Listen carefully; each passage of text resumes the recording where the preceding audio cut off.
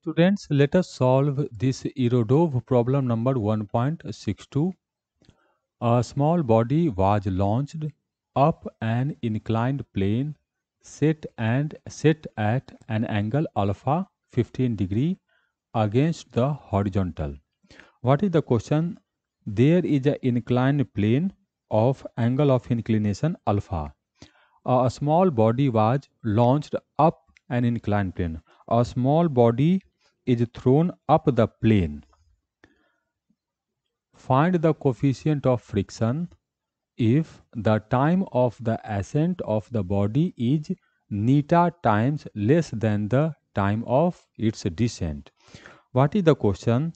When we throw this particle go up the plane, stop at a moment and then come back. The surface of this plane have friction. So there is a coefficient of friction. Let me call it mu. So when the particle go up the plane, the time of ascent, and when the particle comes down the plane, the time of descent are different. In the question it is given that time of ascent is neta times less than the time of descent. So we have to calculate the value of mu. Okay. So let me call that this is the initial situation when particle reaches the highest point. At this point its velocity is 0. Now for up the plane motion I call the time as t1. For down the motion I call the time as t2. So the relation given in the question is t1 equal to t2 by neta, and I have to calculate the value of coefficient of friction mu. Okay, what is the situation when the particle go up the plane and comes down the plane? The distance traveled by the particle in going up the plane and going down the plane are equal. This distance and this distance are equal. So let me call this distance as L. So this distance is also have length L, same number. So this distance is also L. Now first I draw the free body diagram when the particle going up the plane. So when particle go up the plane in this direction, so the friction force will act down the plane. So the friction force will act down the plane. What is the friction force? Mu into n, 1, normal reaction. Now there is a mg and there is a normal. So the component of mg along the inclined plane is mg sin alpha, and component of mg perpendicular to the inclined plane is mg cos alpha, and the normal should act in this direction having value n1. Now this is the total force acting down the plane. So the acceleration of particle a1 should be, first it is negative. I assume that the up direction is positive. So acceleration is negative because this total force is acting down the plane. What is the total force? Total force is mg sin alpha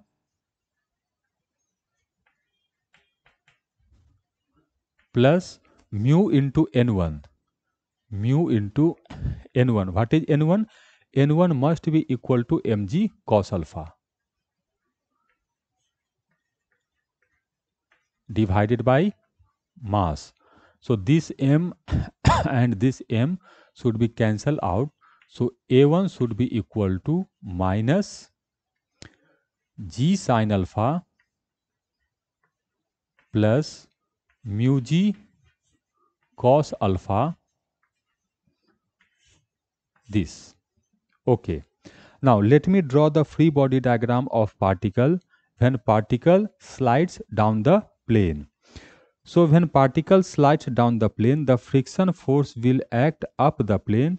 So this force is mu into N1.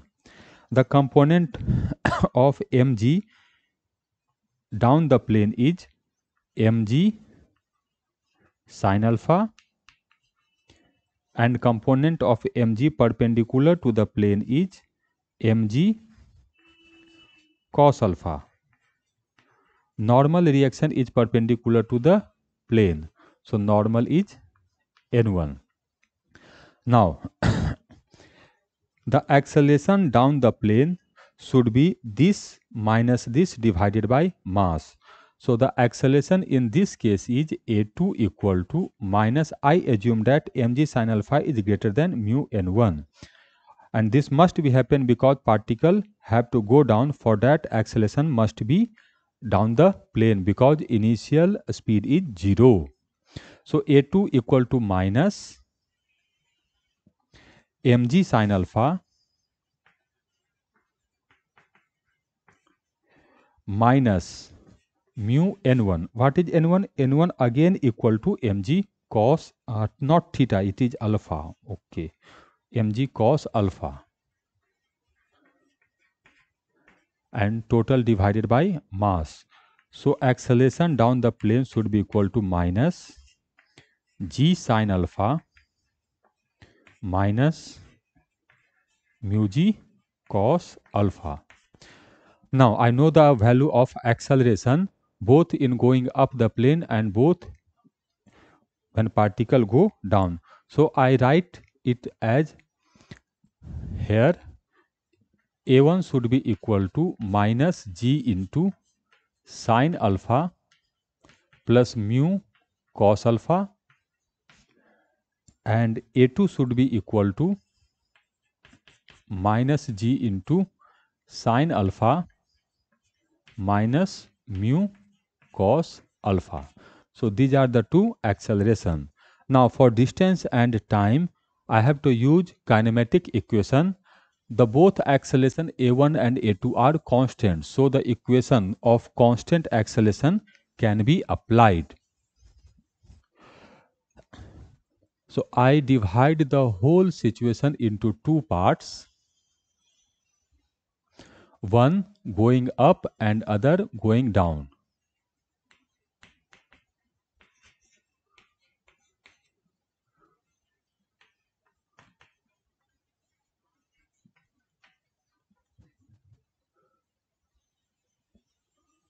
So what are the quantities given? When particle go up, this is the initial velocity. Is the initial velocity given? So initial velocity is not given. So I don't know. But I know the final velocity. So final velocity